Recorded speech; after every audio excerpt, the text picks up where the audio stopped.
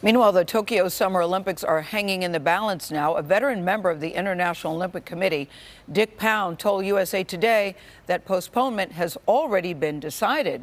Ramy Inocencio reports from Tokyo. Good morning. It's important to note the International Olympic Committee has not decided to postpone the games, at least not yet. But CBS News did reach out to the IOC for a reaction, and they said that every board member has a right to interpret the board's decision. But Dick Pound has a lot of influence, and it's very likely the games will be postponed to 2021.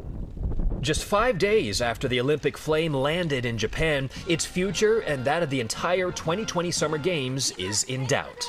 Team USA voiced its support for a postponement, saying in a statement, even if the current significant health concerns could be alleviated by late summer, the enormous disruptions to the training environment, doping controls, and qualification process can't be overcome. It's definitely way beyond sports. It's all about health and safety of not only yourselves, but the ones around you.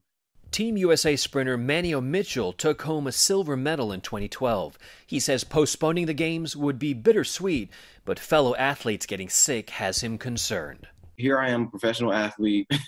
I could possibly get this and not even know, especially with my immune system being as strong as it is. So, I'm taking all the proper precautions that, the CDC is putting out. First-time Olympian Kate Courtney is a mountain biker who qualified for the Tokyo Games. She said it'd be a huge disappointment not to compete. I've been riding virtually with Olympians from different countries. I can train from my home gym and share videos on Instagram and see what other people are doing. And the IOC says they'll have a final decision in the next 4 weeks, but fewer people here in Japan and around the world really expect that any kind of Olympic fireworks will end up over the National Stadium this summer. For CBS This Morning, Ramy Inocencio, Tokyo.